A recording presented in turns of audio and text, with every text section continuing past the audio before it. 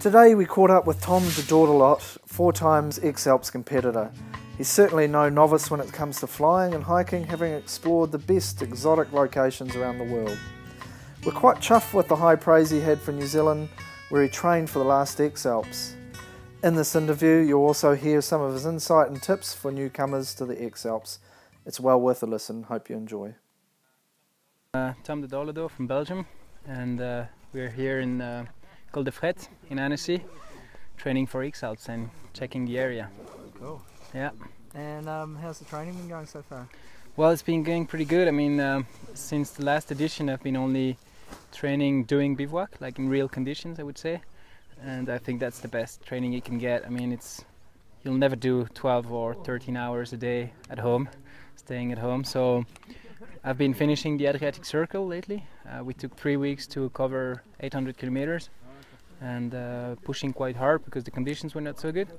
But I guess it was a pretty good training. And now we're going around the Alps and checking the turn points and having, sharing ideas and informations with other teams. So it's been really good. And so tell me about your preparation last time. Where did you go? Well, 2 years ago I actually trained in New Zealand. It's still now one of my favorite adventures. Yeah, so far it's one of the best trips we've had. I was with Ferdy and we crossed the South Island from the Mavora Lakes to Nelson, and that was beautiful. It was really good training. And then we went to the Xalps. We were pretty fit actually for that. But last Xalps was amazing in terms of flying conditions. We got a 4,000 meter cloud base almost every day, so that was it. I don't think it'll happen again here in the Alps this time, so we're getting ready for some rain and shitty conditions. We'll see. Yeah, okay, cool. But I think all the teams are really well prepared, and what I can see, because it's going to be my 5th time in the Xalps, is that the levels it's just going so high now. Like, all the guys are really well prepared. The gear has been evolving quite a lot. It's getting lighter and lighter. The gliders are flying better and better. People are going fast, so it's going to be really interesting, and I think it's going to go really fast again. But this time the route is more difficult than ever. You've probably seen that when you analyze it. It's only looking at the map you're like, oh shit, they made it really difficult, especially the first part, I think. So yeah, it for sure be interesting and a lot of fun. At the end we're here for fun and adventure, so it's going to be cool. So when are you coming back to New Zealand? I'd like to come back really soon. For flying and also for fly fishing. I love fly fishing. It's like kind of my second hobby after flying, so it's really something I enjoy.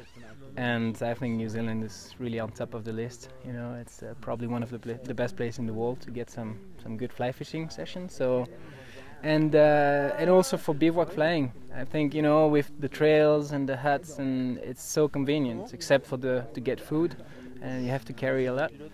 But I love the country. It's beautiful. So you're not thinking about taking a gun next time and getting some... Do some hunting. That'd be the ultimate trip. Maybe, I don't know. Like New Zealand is so beautiful. I loved it. It's when you are in the Alps, it's great, and the mountains and stuff. But when you do have to walk in the valleys, it gets really shitty, and trucks and cars and stuff. When you are in New Zealand, it's into the wild and rivers, and it's untouched. Yeah. I love that. So what are your tips for rookies like Nick in the race? What do you think the top things to focus on are? Well, I'd say first of all, you want to come back in one piece, so be safe. The Xalps is like pushing people to take risk a bit.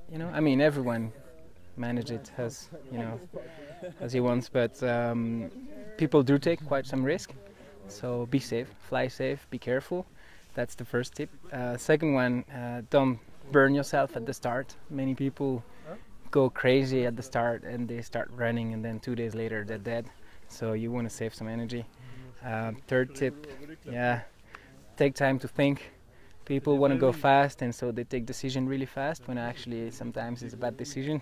So it's important to sit down sometime and really think about different options and take time with the team. Fourth tip, choose your team, like the teammates. I think really like the supporters are probably the most important thing in the Xalps, and they most of the time stay in the shadows, but they're really important, and they're when the athlete cannot think anymore and only has to fly and walk and hike, the brain is the supporter. So I think, choose your supporter. Someone who knows to analyze weather, for example, would be really good. Someone who can hike up the mountain with your gear. Someone who can stay calm in difficult and risky situation.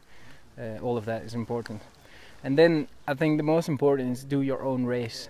People tend to follow other athletes and look at the tracks and stuff, when actually you should work on intuition and instinct and do your race. And we are here now, for example, in Col de Fred with Team USA and myself, Team Belgium.